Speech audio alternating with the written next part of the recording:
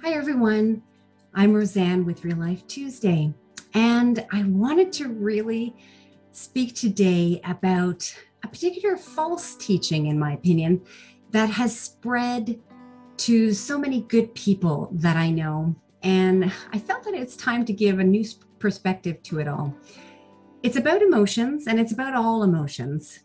And in particular, it's about how we feel them and how we express them, and what some groups I've seen are teaching others about which emotions are good and which emotions are bad.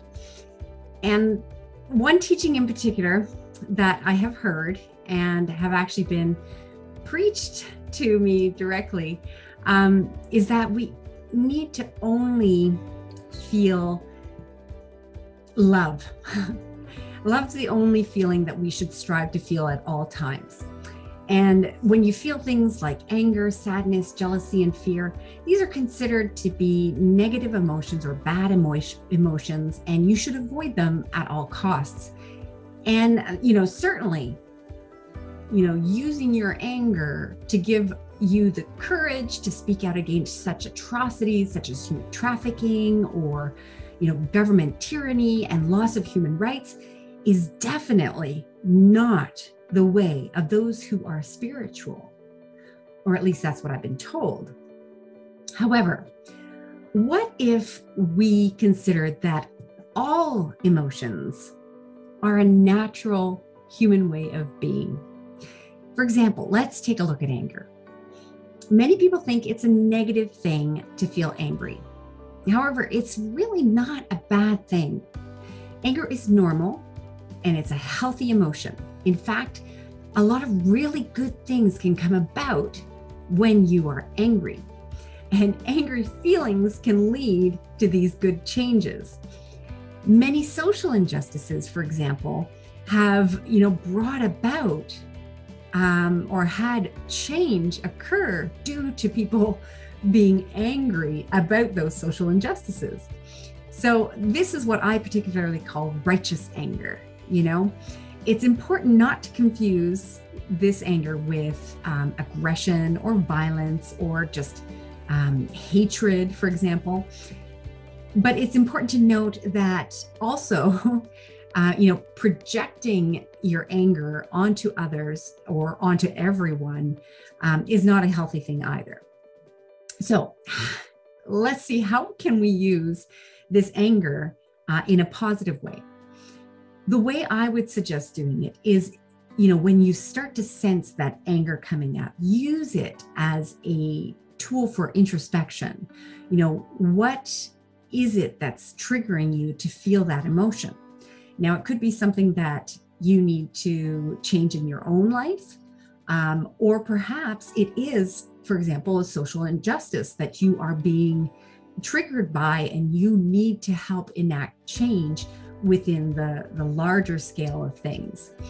And this anger then can potentially motivate you to, instigate that positive change, whether it's within your own life or whether it is a more larger scale social injustice, for example. And now let's look at also fear. Now, I do talk a lot about fear, and I do often say this is not something that you want to live in. Now, living in fear is something that you are, obviously, if you're living in it, you are doing it all the time. And that isn't a healthy thing to do. However, fear as an emotion itself is actually an instinct. And that instinct has kept us alive for eons, right? Like that's what we use as, that trigger to, alert us that there's danger. Run away, the fight or flight, etc. So fear in that sense isn't a bad thing. So in general, or even, having a fear of, I'm trying to think of a more useful one in our modern day society. We don't have too many wild animals chasing us down, but, comprehending the dangers that are in anything from even pollution to, toxic chemicals, all that kind of stuff. That is, in a sense, that fear instinct of knowing that those are dangerous will help to, instigate change in your life. Well, not allowing that kind of toxic chemicals in your home, for example, but you don't live in fear of it all the time. It's a different kind of thing. Anyway, what can we do with all of these different emotions that sometimes are being labeled as negative or bad?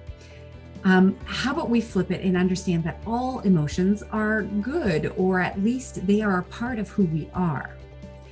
And they can help us to comprehend, what we really want, what are our desires in life, or what are the things that we don't want. So this is a good thing to know. And what you can do is then sit with your emotions and learn from them. What are they really trying to tell you? What's the message behind that emotion? And once you allow that to really, voice itself or show itself, you can then actually release the emotion, whatever it is, fear, worry, stress, the anger, etc., and bring yourself back to an inner state of calm or neutral zone, from where you will have that clarity of mind to then be able to act and do things to change the situation if needed. Or maybe it's just, a learning lesson. Oh, I now understand why I feel about this that way.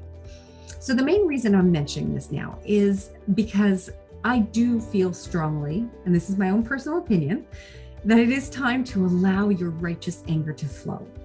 There are so many injustices occurring around us all every day, and many people are remaining quiet for various reasons, I'm sure. Maybe it's fear of being judged by others. If you're speaking out against what they believe, who knows why you're maybe not feeling the courage to do it, or maybe you do truly feel that no, you just need to spread love and light, and you won't allow yourself to see and feel that righteous anger. If you're feeling this way, I encourage you to allow your quiet anger to fuel your desire to live in a world where we can focus on love and joy, where we can be free of this evil and corruption. And one way to do it is speaking up. Give support to those who are speaking out. Show others that they have a right to live as free and sovereign human beings on our beautiful Gaia. That's it for this week. I hope this inspires you in some way. Start delving deep into your emotions and learn from them, and don't judge your emotions as bad or good or anything. If you don't need to label them at all, just to comprehend that they are a part of who you are, and they can be wonderful teachers. And I hope you have a wonderful week, and I will see you next week.